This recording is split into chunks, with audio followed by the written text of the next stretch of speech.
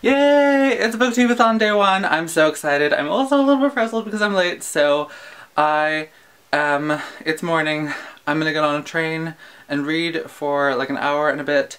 So that is what I'm doing. I will show you the books on the train I'm bringing through with me because I can't decide which one to read and which one I'm gonna read on the way back. And yay, it's the first day. Okay, I need to go because I'm gonna be late.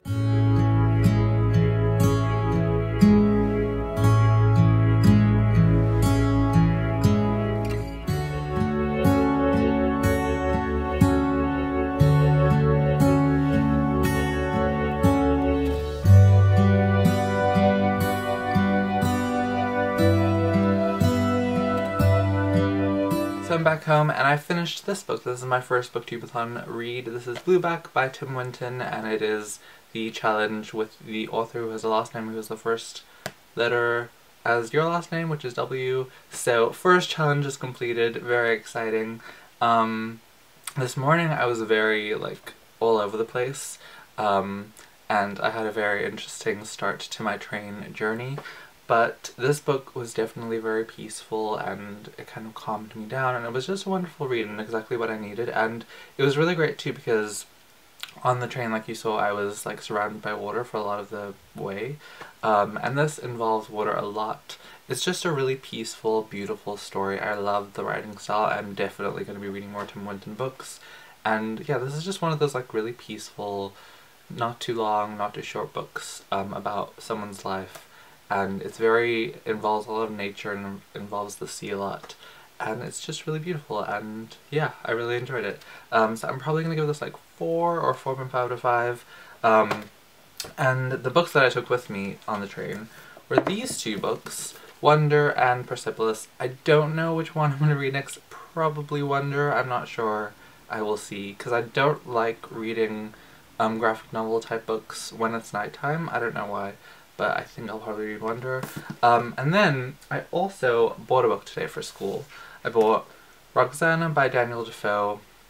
I have to read this week or next week, but I want to kind of be ahead on things, so this is a book that I bought. I might read this as my challenge for, one of the challenges is to read the most recent book you've bought, or one of the most recent, so I bought this book. I actually need to read it for school, and I'm not looking forward to it. I don't really like Defoe, so I don't know if I'm gonna like this, but go on with positivity. It's gonna be great. It's gonna be great. It's gonna be wonderful. I'm gonna enjoy it so much. Don't know what it's about, but it says Roxana Defoe's last and darkest novel is the autobiography of a woman who has traded her virtue at first for survival and then for fame and fortune. That sounds interesting, actually. Also, I'm losing my voice a little bit. And then I came home and a wonderful thing happened. This was here. So we're gonna do a little unboxing. Or on paper, whatever this is. My voice? What's going on? Okay. The book that I got is this book, which you can't see yet. This book. The Curious Incident of the Dog in the Nighttime by Mark Haddon. This is a vintage children's classics. You guys know how much I love them, and it's the orangey one. I love the typography on this. I've wanted it for a long time. It went on sale, and I was like, hey, got the notification from the book depository that something on your wish list was on sale, so had to get it. And I've been wanting to read this for a really long time, and now I have it, and I might even read it this week because it's a recent purchase. So yes, very excited about that.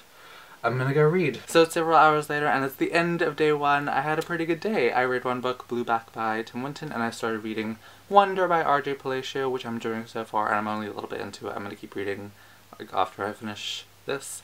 And yeah, it's pretty good so far. I'm excited to see what happens.